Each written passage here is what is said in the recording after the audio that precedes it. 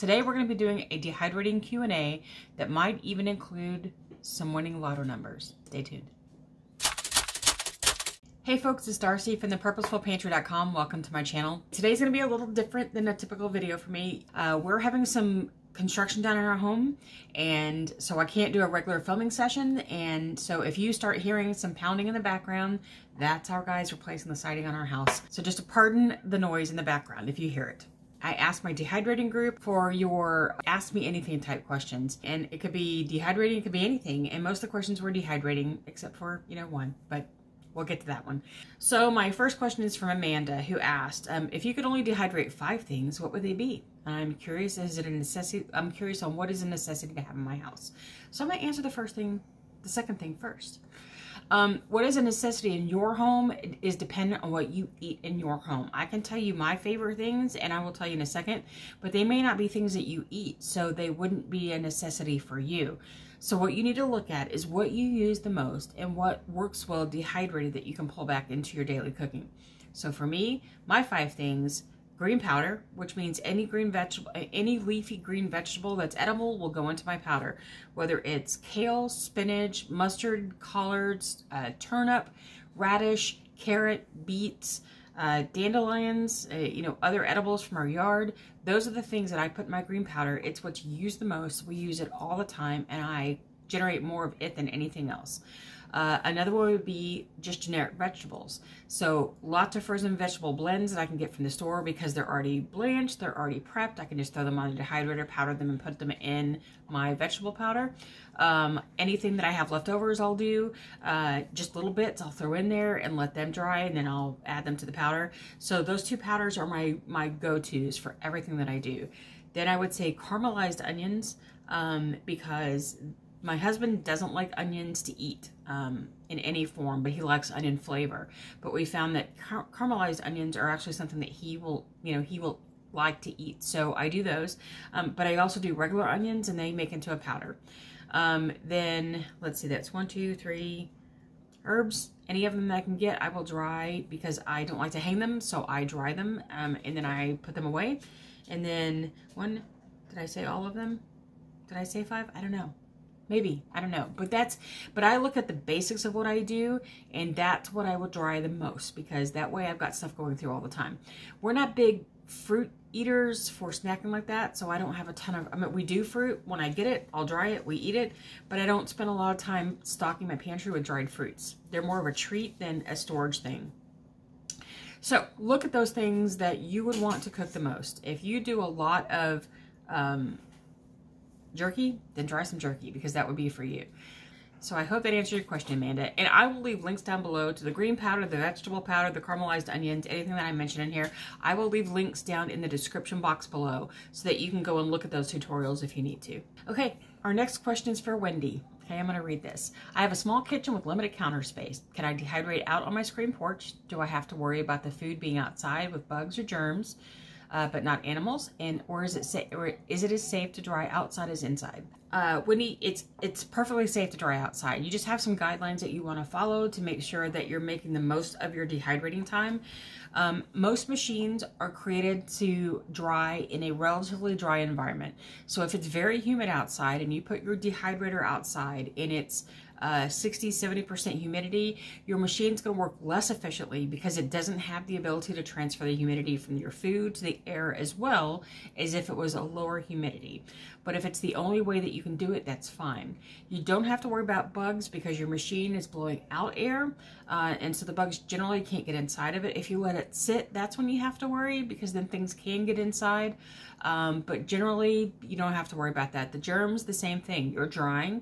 Everything's blowing across your food, things won't settle on it. What you don't want to do is leave your food out uncovered outside where things can get to it as it dries. You don't want it under shade. You need to have it out in the sun. And if you do dry outside without cover, even with a mesh cover, you want to pasteurize that food after, but that's assuming that you're sun drying out in the open. What you're doing is fine. If it's very cold, your machine will have a harder time drying. If it's very humid, your machine will have a very hard time drying. So you just need to make sure that you give yourself a longer amount of time to dry. Don't worry about the bugs. You're going to be fine. So get started. All right, so Brooke asked, what is the most unique use of an item I've seen dehydrated? I've seen people do makeup. I've seen people create, you know, colorings for things. I've seen people dehydrate things that you wouldn't normally find in the dehydrator. Like not long ago, we actually had to dehydrate one of my husband's absolute favorite books that he's been reading forever. He spilled some tea on an edition of Lord of the Rings. And so we quickly cleaned it up as best we can. And I thought, gosh, I'm going to throw that in the dehydrator and at least get those pages dried off faster. There was still a little bit of damage to the pages, but at least we dried it off faster than if we just try to leave it out. And it turned out to actually be a good way to get the book a little dried a little faster than if we just left it out in the air. Tracy asked, what got me into dehydrating and how did I learn so much? And where have you learned? Oh, so she's asking, you know, why did I get into it? What about, how have I learned it? I'm self-taught on everything. I have taken some classes through some extensions that have been available online because the extensions near me do not offer in-person classes. It would take a day's travel for me to get there. I would have to stay. And then it's not really available for me to just go to their classes. So I've taken as many classes online as I can take. I have read extensively. I have experimented. And what got me into it was when we were young and didn't have a large budget, I should say. I was trying to find ways to preserve food that we weren't always struggling to get groceries on the shelf all the time. And if I would find a deal at the store, I would have trouble using it all up or running out of the freezer space that we did have. So I just wanted to learn how to preserve food besides freezing. I was too afraid to try canning. I was just so afraid that I was going to make my family sick that I wasn't going to try it. And so dehydrating was the other option. So I started playing with it and just got a little square FD80 and a Nesco FD80 and started using it and started learning and just kept playing with it and really enjoyed what I was doing. I felt safe in how I was preserving. I was able to serve food to my family. I was able to throw some stuff away when we would try it. It was just awful. It was before I kind of learned how to powder. But there was a lot of experimenting until it just became, it's the easier way for me to preserve. It's still my favorite way. I do can now, but I still prefer dehydrating because I am more comfortable with the process. But I know there are things that I cannot do with dehydrating that I can do with canning. So I did finally, with the help of a few friends online, decided to go ahead and try it and give it a try, and I love it. I just don't do it anywhere near as often.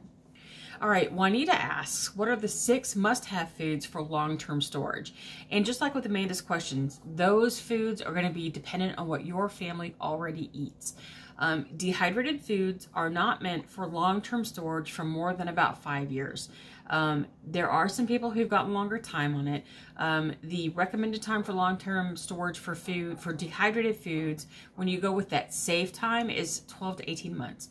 But you're likely to get much longer from that. But you don't want to push it past about 5 years because food begins to degrade over time with quality and texture. And so it's not meant to be for 20, 25 years like freeze-dried foods are. Okay, so those 6 things that I would consider being important for my long-term storage will not be the things that might be best for you for your long-term storage, but things I'll think about. Basic vegetables, onions, peppers, celery, carrots, any of those kind of basics that you use a lot to form the bases of soup, stews, casseroles, and all those kind of things. I would consider those being pretty basic for long-term storage. You don't want to powder them if you're going to use powders until the time that you actually need them, or for like that 1 or 2 months worth of time. Storing powders in the pantry is not recommended because they degrade faster, so keep things whole. So look at the things that you cook most, that you use the most. Those are the things that you're going to want to put into your pantry for long-term storage. Okay. My next question is from Patty, who wants to know the benefit of dehydrating frozen food and if you lose nutrients doing it. So the benefits of doing frozen foods are twofold. One, it saves me a ton of time. It's already prepped. I don't have to worry about peeling, dicing, cutting, slicing, or any of those things, and it's already prepped. it's already blanched, so I don't have to do all of that initial prep work.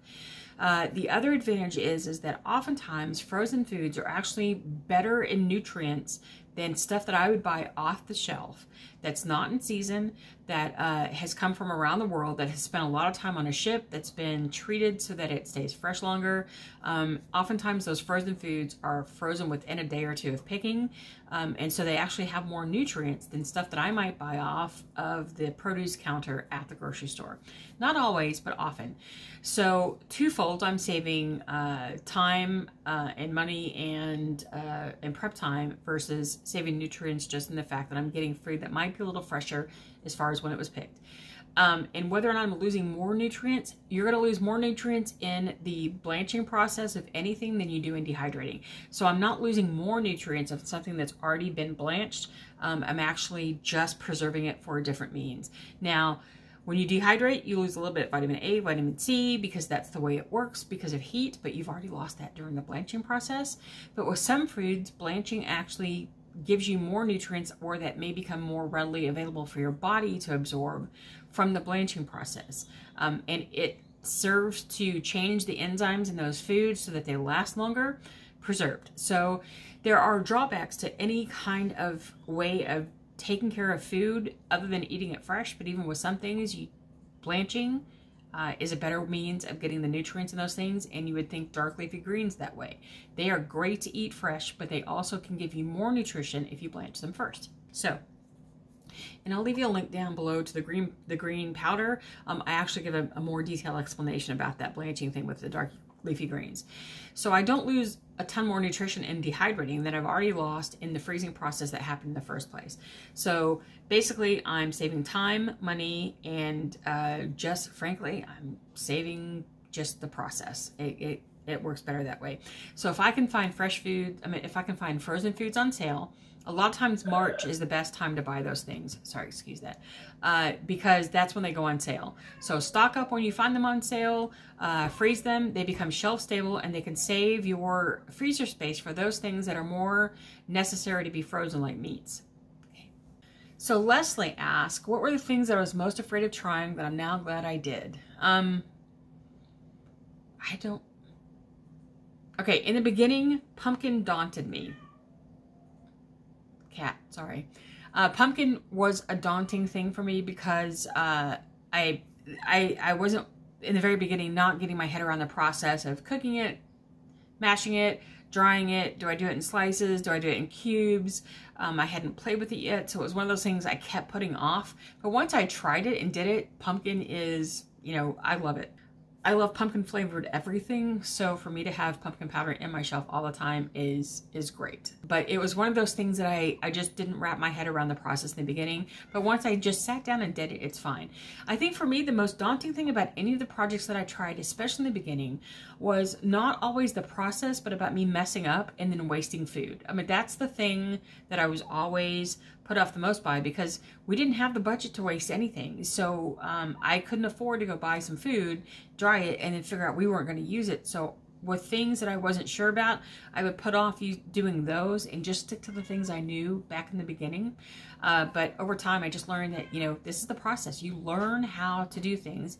You're going to have a little waste sometimes. Powder it. Don't just throw it away. And then once I learn those things, then everything's on the mark. Now, right now, the things that I haven't tried are the things that we might not necessarily eat normally, so I don't see how dehydrating them is going to fit into our life, because how do I use those later? But those are the things that I experiment with now. I love to experiment to see what I can do next. So just try something. Okay, Julie asks, what are the winning numbers for the Mega Millions? 2. That's it. 2. So if you have questions like Julie's, please drop them down in the description box, in the comments box below, and I will answer them as soon as I can. I answer all the questions all the time. So you can do that, or if you'd rather have something at your fingertips, I have a book called The Dehydrating Basics. Facts, tips, and tricks about dehydrating, the most often asked questions that I get about dehydrating. It goes from the basics of prepping all the way through storage and usage. It's about 65 pages of information, of questions and answers for everything that gets asked most often. So this is available on my website. I'll leave a link in the iCards. I'll leave a link down in the description box below. It's available too. So thanks for joining, and we'll do this again soon. Happy dehydrating.